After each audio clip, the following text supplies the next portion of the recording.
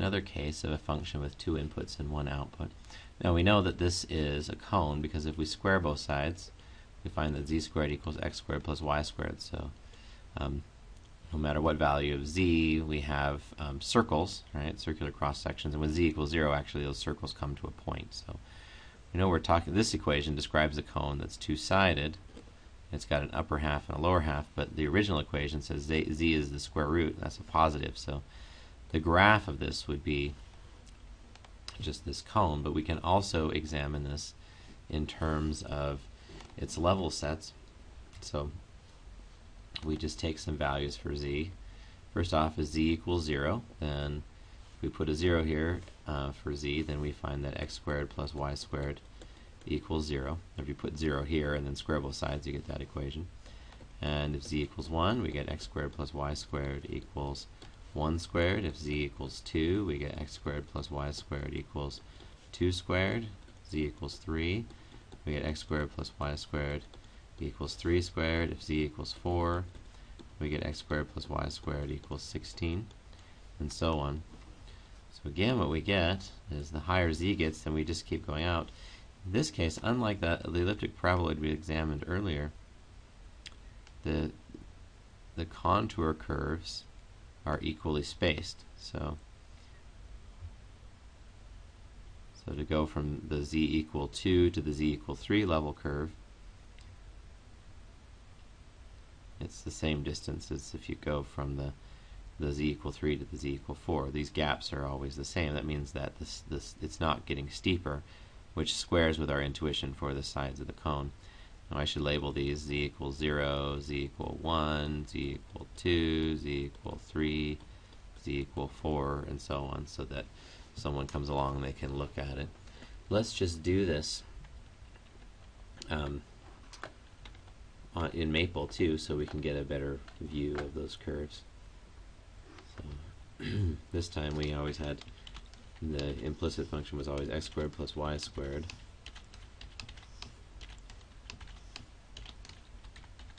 Okay, and we had 0, and we had 1, and we had 2. Let's see, we had 4, and we had 9, and we had 16. We need to make our range go.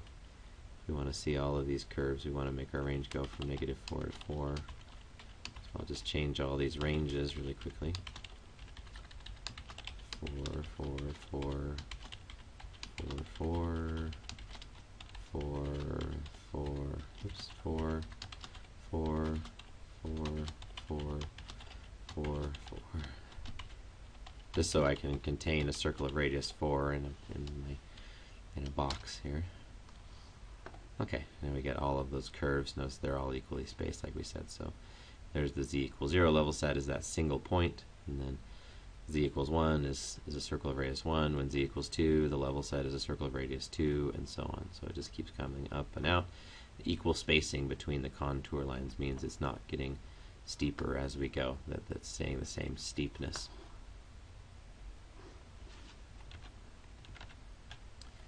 Okay, there's another one. Let's look at the level curves of this. Now we can see that if we square both sides, we actually have z squared equals x squared plus y squared minus 1, or z squared plus 1 equals x squared plus y squared. I notice that no matter what choice I make for z, I'm going to have some kind of ellipse. Well, actually a circle in this case is kind of special. It's nice symmetry there. They're going to have an ellipse. So this is going to be a hyperboloid of one sheet. So as z gets close to 0, the circular cross sections are going to narrow in, but they're not going to close off. So we have a hyperboloid of one sheet in this graph. What we could do is look at some of our level sets. Oh, actually, after I square it, we get the full hyperboloid. Here, we only get the upper half of the hyperboloid, the part where z is above 0. So we actually don't have that in our surface. But what we want to look at are level curves. So if we slice with z equals 0, or we slice with z equals 1, or we slice with z equals 2, what are our level curves? Let's just do a few. Z equals 0, z equals 1, z equals 2, z equals 3. Let's go to z equals 4. This equation, if you square both sides, it's easier to work with. So let's work with this equation, just substitute our value of z in. If we put z equals 0 into this equation, we get x squared plus y squared equals 1. If we put z equals 1, then z squared is 1, 1 plus 1 is 2, so we have x squared plus y squared equals 2. That's a circle of radius root 2. If z equals 2, 2 squared is 4, 4 plus 1 is 5, so we get a circle of radius root 5. If we put in 3, 3 squared is 9 plus 1 is 10, so we get a circle of radius root 10. And finally, when z is 4, x squared plus y squared equals, see, 16 plus 1 is 17, so we have a circle of radius square root of 17. So again, on this surface, we see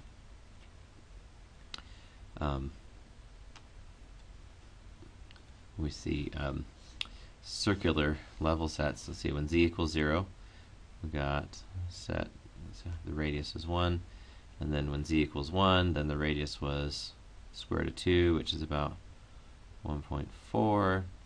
Then we went to the square root of 5, which is more than 2. So one thing you'll notice is that the contour lines are actually getting spread further apart the higher I go, so it's becoming less and less steep, though it is approaching a limiting value.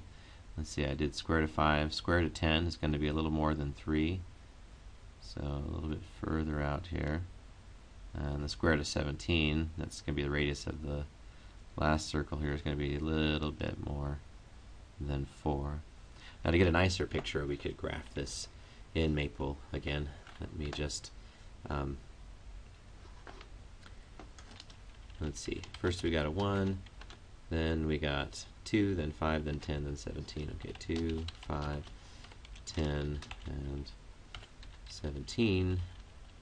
And let's see, since the square root of 17 is more than 4, I better run this out a little bit further so that I could contain a circle with radius slightly more than 4. So change these values for my x and y ranges. Okay, and plot those. Now it's a little bit easier to see what we were saying. That initially, so it's not very far to go from level 0 to level 2, but then it's a little bit farther to go to level 3, and a little bit farther to go to level 4, and maybe just a skosh farther to go to level, let's see, this was level 3, I think this is level 4. So, oh, this was level 0, 0, 1, 2, 3, 4. The spacing is getting a little bit larger, although you can start, it's harder and harder to see the difference between the two because it's approaching the limiting values there. So we've got our level sets on this curve. Let's do one more. This one is again a function with 2 inputs and 2 outputs. What shape is it? Well, if we square both sides, we get z squared equals 16 minus x squared minus y squared. Or if I add those to over here to the left-hand side, we get x squared plus y squared plus z squared equals 16. That's a sphere of radius 4. So we know that our shape is a sphere of radius 4. But we want to look at the level sets, which pretty clear that those level sets are going to be circles. Let's just try a few levels. Z equals 0, z equals 1, z equals 2, z equals 3, and z equals 4. When z equals 0, we have x squared plus y squared equals 16. Okay, so circle of radius 4.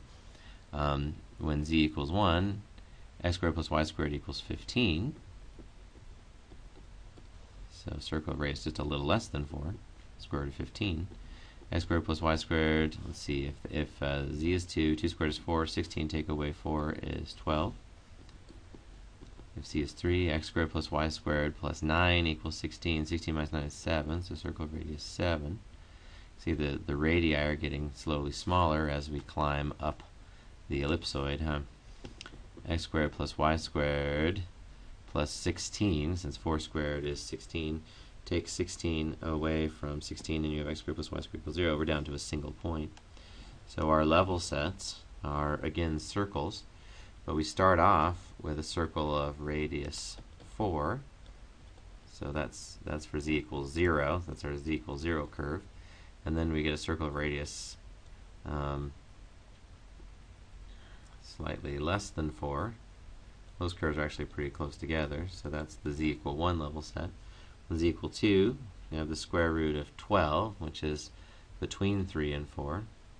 So a little more spacing between the curve as we come in. And then square root of 7 is a little less than 3, so we have a circle like that, and then finally we have this. So here we see as we climb, this was the z equals 0, then the z equals 1, the z equals 2, the z equals 3, and finally the z equals 4 was the point at the top of the sphere. So you can also look at those level curves in Maple. So we got first circle of radius 16 here, and then we had 15, 12, 7, and 0. 15, 12, 15, 12, 7, and 0. Look at our level curves. Yeah, so we can see when you're near the edge of that hemisphere, then it's very steep. So this contour line is very close, but then the next contour line, you go further to increase by 1, you go further to increase by 1, and you go further to increase by 1. There's a single dot in the center that it's really hard to see, as Maple doesn't make it very big. Good, but we got it graphed.